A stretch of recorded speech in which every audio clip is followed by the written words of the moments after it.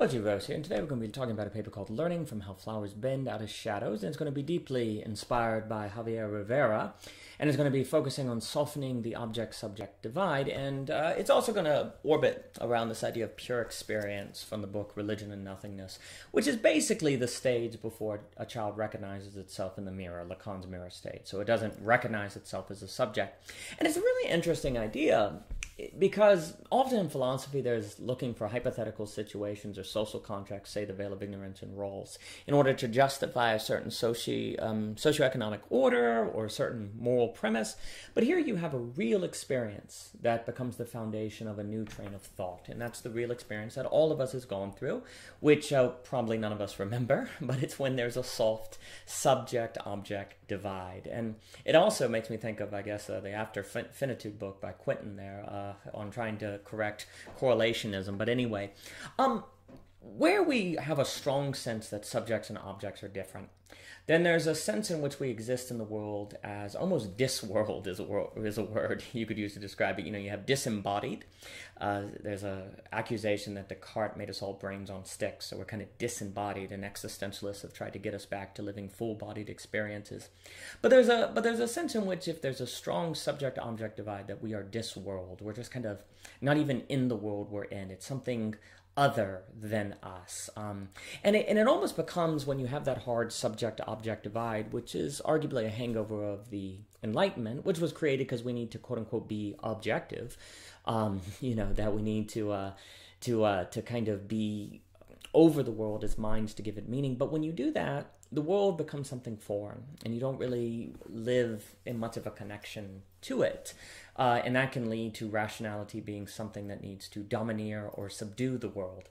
Now, it's interesting because if we have like a theological tradition, which kind of says, you know, God created the world and maybe God lives in us, say in Christianity, then there's some sort of perhaps revelation to be found in nature. Now, not all theologians agree with this. That gets into the whole image of God debate. But anyway, there's at least the possibility that the very fact that a flower bends out of shadow toward the sun says something about God, or says something about his nature. And if it says something about God, since God also created us, then perhaps the way that a flower bends out of shadow also says something about what's best for us and who we are. However, if we have a strong subject-object divide, then there really isn't anything to learn from a flower bending out of shadow. It doesn't mean anything necessarily. We ourselves are not objects. We are just subjects. So what a flower does doesn't matter. The way the wind blows doesn't matter. Sure, it can be the substance of poetry, but poetry is just becomes entertainment, and that's another thing. You have a strong subject-object divide. Art doesn't become really a source of wisdom. It just becomes something to enjoy. And so it's important to weaken the subject-object divide, so in fact, the world around us can have something to teach us, as opposed to just be something that we need to give meaning. And also, what's kind of interesting is that if we are totally other from the world because we're subjects and the world is object, well, there's this real skepticism against subjectivity, and yet we're locked in subjectivity. And so, you know, the world out there is something that we need to think about to give meaning, and it's totally other from us, and yet we can't even trust our own subjectivity because it's emotional or whatever, and it's subjective. So it's this very strange prison we end up locking ourselves in. And it also gives rise to these problems, I guess, that Quentin talks about with Kant, where, you know, we're stuck in the phenomenon, and we can't cross the noumenon, we can't know things in themselves, so we can't get to the truth of things. Well, if we understand that we ourselves are actually objects, I mean, we are in bodies, our brains are objects. Maybe not the mind isn't an object, which could be an emergent factor of the brain, but we are in fact in objects, and therefore there would be reason to think that perhaps our subjectivity has been shaped by and influenced by objects. And if that is the case, then there would be reason to think that our thinking and perception and all these different things has something, has relation to the world outside of ourselves, that the world outside ourselves is not totally other, that we don't have to be disworld, because in fact, we can connect with it. And I do think Quentin in After Finitude makes very good points that we do, unfortunately, really kind of find ourselves extremely skeptical of the ability to trust in thinking, because because thinking is formed by subjectivity, and that's kind of a hangover of Kant.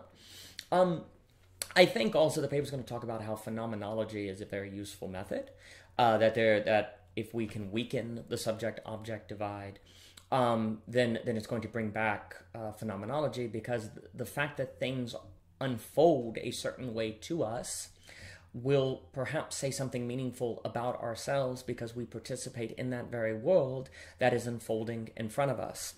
And also too, if we are in fact somehow participating in objects, then there will be reason to think that objectivity to some degree is in fact possible for us. Because it is possible for us to participate in something outside of subjectivity. So anyway, the paper is going to get into a bunch of different topics, and it's also going to discuss the important thinking and perceiving divide that is discussed in the paper on thinking and perceiving, and also kind of say that it's really important to realize that many of the critiques about subjectivity being unreliable has to do with thinking, but thinking is not all the brain does, it also perceives, which basically just means experiences.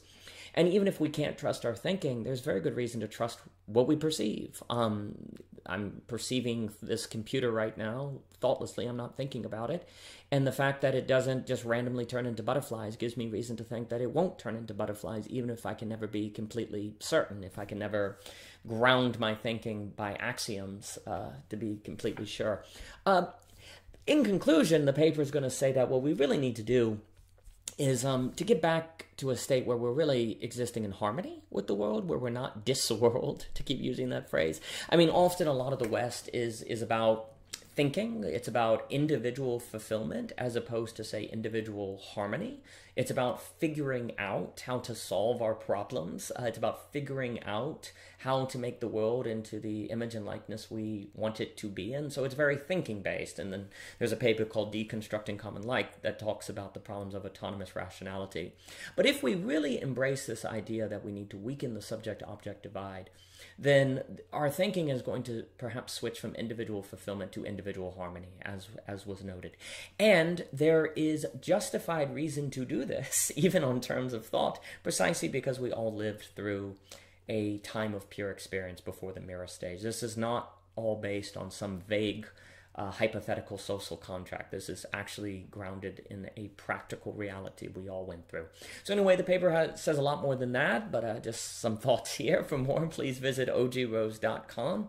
Please subscribe to us on YouTube. That's a big help. Twitter, you can find us, Instagram. All likes, subscriptions are really appreciated. And thank you for your time.